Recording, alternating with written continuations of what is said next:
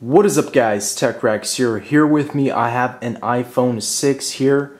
I just want to show you guys. Legit phone. I don't know why people keep saying I use fake Chinese phones when this is not a, even doing this would be extremely laggy and you'd be able to spot the difference. This is a real normal phone. I don't know what else to tell you guys, but it's only some people who say that. I'm sure most of you guys do know that this is a real phone. Okay, back to the point of this video. I've got some hot ice or sodium acetate in this little tub. So just to show you guys, this is what I have.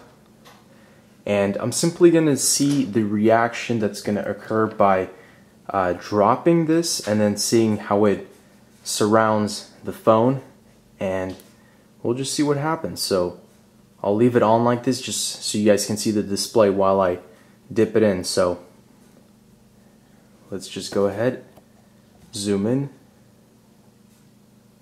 and look at that. Wow. And it's just spreading like that. This is hot ice. So initially it's going to be kind of like ice cream almost, really soft, but over time, maybe 30 minutes or so, it's actually going to get really, really hard like ice. So, and you can see it didn't exactly cover because it wasn't really enough, but it's already super solid.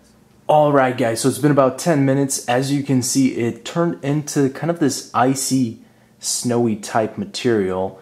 And let me go ahead, hoping this doesn't just sludge out, show you guys the back. Look at that. I wish I could actually go like this, but you could see it's fully working still and just being surrounded by that hot ice. Now the hot ice is actually hot, so I do feel like it's doing something to the iPhone, like it could spark or initiate like a temperature warning, but it's still working perfectly fine.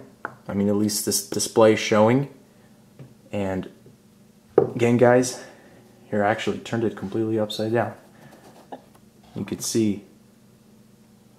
Go ahead and zoom in. So it's glass. So let me go ahead and go back, and let me go ahead and take this out now. Oh, that is hot. Oh man. Ah! Oh god. Okay. That was a bad idea. Okay.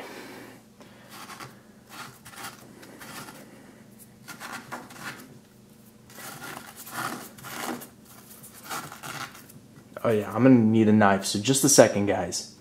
Let's continue. Yes, it's much easier.